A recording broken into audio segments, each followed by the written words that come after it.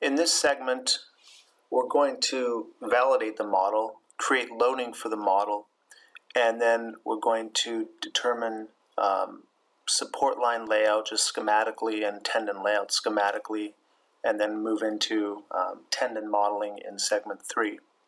So before we actually add any gravity loads to this particular model, we want to just validate and mesh the model and make sure the model actually produces a valid solution. So we'll go ahead under the analysis option, we're going to select mesh generation, and we're going to mesh the model. We're going to use the simplified meshing. So this means that the simplified option is similar to the old meshing algorithm in previous versions where we don't really need to mesh any wall openings. This particular version allows you to add wall openings, but we haven't done that. So we'll just use simplified. Advanced would be used if we were to wanting to mesh around wall openings.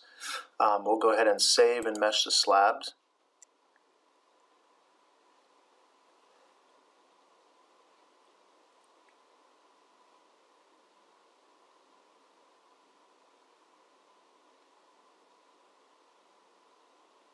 And after this is done meshing, we want to look at areas that we might have a potential to refine and maybe make some simplifications that allow us to mesh with less elements or less nodes.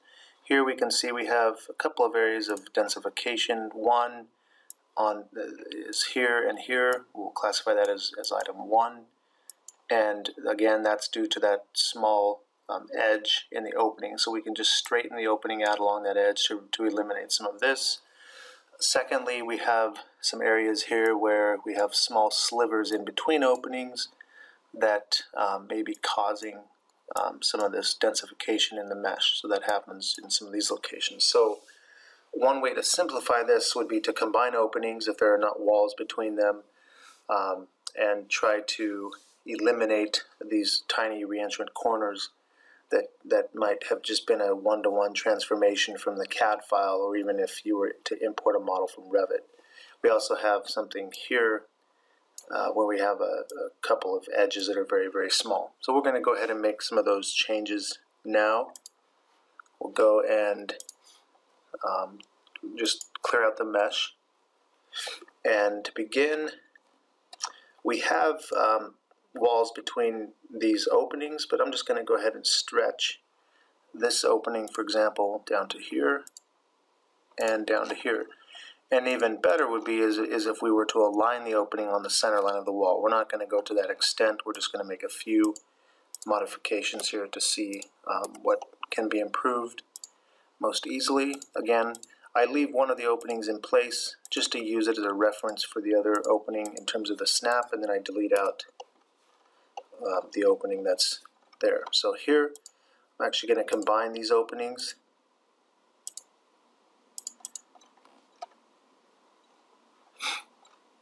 And it's likely that there should be a wall here, so we may add a component here or a beam. It looks like there should be a beam along this edge, so we'll add a beam for that edge just to support it. And here I will just stretch this opening down. There might actually be a beam in between there, but we'll ignore that for now. And I'll go back to Model and Beam. I'll select the Beam option, and I'm going to model a beam from this location down to here. Okay, now I could shift the beam over. The dimension between those 2 points, if we go back to Home, and I use this option to dimension, the dimension between here, and I'm going to turn off Snap Orthogonal, and here's 0.89. So this is in feet, so we'll go ahead and generate a beam, let's say that is 10.5 by, I'll say 24 inches deep. And then we need to align that. So I need to move the beam over so that it's aligned in between these 2 locations. And we can also either dimension or we can measure. So in this case, I'll measure the distance between here. So between here and here is 0.23 feet. So to move that, I'll just select this. I'll go to modify, and I'm going to move by coordinates, and this will be in the positive x 0.23. I'll just say move, and that aligns that. Now we might have to make an adjustment to this opening here, and again I'll use a line just to make sure I have that nicely aligned and snap at the edge of that beam. Okay, and then I can delete out this. Also, we're going to just make sure that this is snapped to the wall. So again, if I just create a reference line here and I move that like so, that allows me to snap to that edge. Here we're going to remove this corner, so I'll go to modify and I'll remove a point, and I'll just remove these 2 points. Again, I'm going to use a reference line like so, and I'm pressing C to close the end of the reference line, and then I just delete out the reference line. So that's one region. We have this area up here where we might want to straighten that corner out, just again to help produce a bit cleaner of a mesh, and we'll do that for that region. And we might again do something similar over on this side. So we'll repeat some of those steps.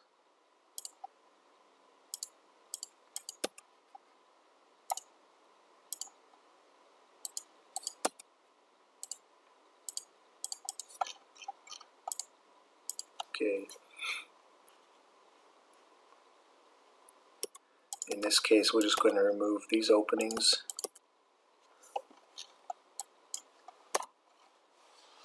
And we've combined a few of those other openings here in the middle.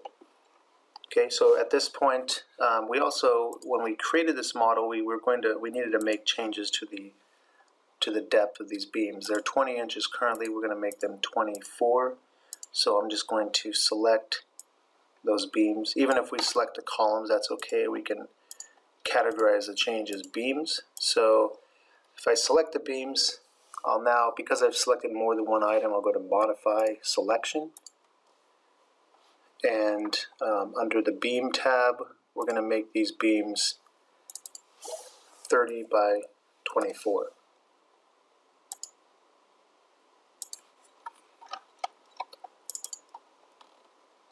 Okay, actually let's go back. Let's make them 36 by 24. So we'll select the beams one more time and use the same tool. Modify selection, beam 36 by 24.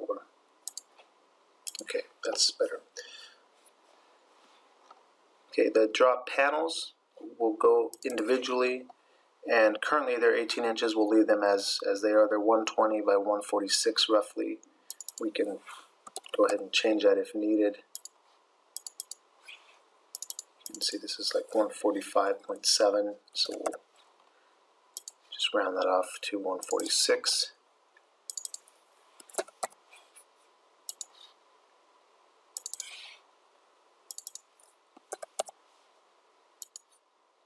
Okay, and we'll save the model. And again, we're going to mesh. So when I go back to analysis, I want to reset any node shifting that currently had been done and performed for my first mesh run.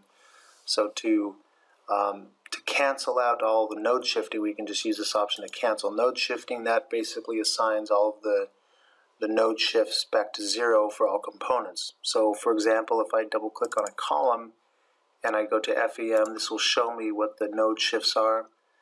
This is set back to 0, and we have similar input for beams, walls, columns, drop caps, etc. So we'll now go back to mesh and save and mesh slabs. Okay, now we can see there's a little bit of a difference. There's some more uniformity in the meshing in this area based on the changes that we've made. So that's good to see. We've tried to eliminate some of the sources of potential mesh problems and densification. And this is helpful, especially if we're going to take this model and extrapolate this floor vertically multiple times and copy it. We want to make sure we minimize as many mesh shells and nodes as possible that produce a reasonable result. So now that we have a mesh in place, we're going to execute the analysis. Under the analysis, we'll select execute, and I'll do this for the service total case or combination. This includes really just self-weight since we haven't added any load. And we want to make sure this produces a result that is, number one, stable, and we would get a stability warning if we did have an issue. And then we want to also just check the deformation, make sure the deformed shape seems reasonable in terms of what we have modeled.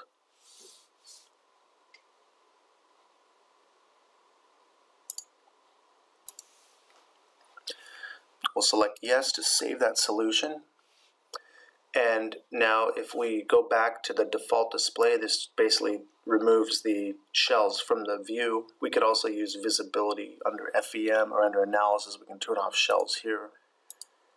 Okay, or we can use this default display here or visibility default display. So that goes back to this view of only components.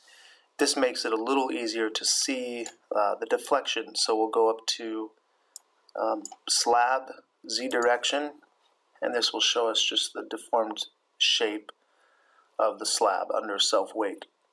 And we can see we have some pretty severe deflection here where we have this longer beam, and then also we have deflection here. So this is our main source, I guess, of bending in these two locations, or our main regions that we're having more severe bending and more displacement due to just self-weight. Now, looking at the contour, if I go to the render model tool, under this particular load combination, I can produce a deformed shape of the structure. Once the render model tool opens, we can produce that image. Okay, so we can see the contour here. This is just the color contour that was produced in the previous interface. And here, if we, for example, if we warp this, this will show us just a warped view. And you'll notice this just shows the contour warping. It doesn't show the frame element warping. That's why you see the beams that are still linear and straight. They're not shown as warped because they're not a shell element. They're a frame element. But to show the compatibility between the frame and shell elements in terms of the displacement, we can use this option for deformed shape. And then we can just scale that back down slightly. And this kind of helps us just do a visual validation of what we have modeled. So this looks okay. We're going to go ahead and use this as the basis for the remainder of this video, and then moving forward into different segments for the design with post-tensioning.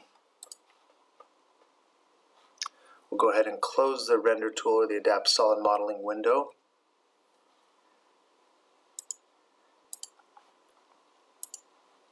And to finalize this segment, we're going to add gravity loads. We're going to add just basically dead load, superimposed dead load, and live load. And we'll have two different live loads. We'll have 100 PSF live load here in this core area, and then we're going to have 40 PSF live load everywhere else. The dead load we'll use is 20 PSF. So if I select the slab region, I can map loads to that region using the loading wizard. So if we go to loading, under general loads, I'll use patch load wizard, or I could use patch load. So using patch load means I would have to draw in the load like so. I would click on points that define the region that's being defined as a load, or again I can select patch load wizard, which maps load to the selected region. So we'll use the wizard, and we're going to use 20 PSF or 0.02 KSF for dead load, and for live load we will use 0.04 KSF. Now we have to add 60 KSF in this region. So I'll select that load, or that slab, and I'll go back to patch load wizard, and it's cumulative in the program. So under live load we just have to add 60. So 0.06 to equal our 100 PSF live load. If I want to add a perimeter load onto the slab, we could again add line load just by manually inputting line loads around the perimeter, or we could use the line load wizard based on selected components. This doesn't necessarily have to be a slab region. If I select, for example, these beams on the perimeter, and an easier way to select those might be to turn off the view of the columns. So to turn off the view of the columns, I can go to visibility, just turn off columns, and then I can window select these a little bit easier than just selecting the beams. Okay, so we'll add a line load on those beams. So I'll go back to loading. I'll use the line load wizard. This will be a dead load, and we'll use 0.5 kips per foot, and I'll create those, and that creates those on the center line of the beams. And then to display the columns again, we could either go back to model and use this option to display columns. I could also go to the blue eyeglasses under visibility, and in this table here I could select columns. Okay, so we have our loading established,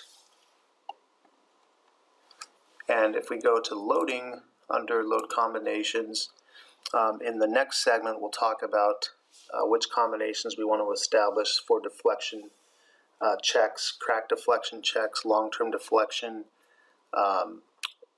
combinations to use to generate stress and check stresses in the PT slab, and then strength combinations related to gravity, and also this initial case. If we go to load cases, we can see that we're just using the reserved load cases dead and live. The user has the ability to add additional load cases here for different types of general loads. So you can add that using this add button and then labeling it specifically as a user-defined label.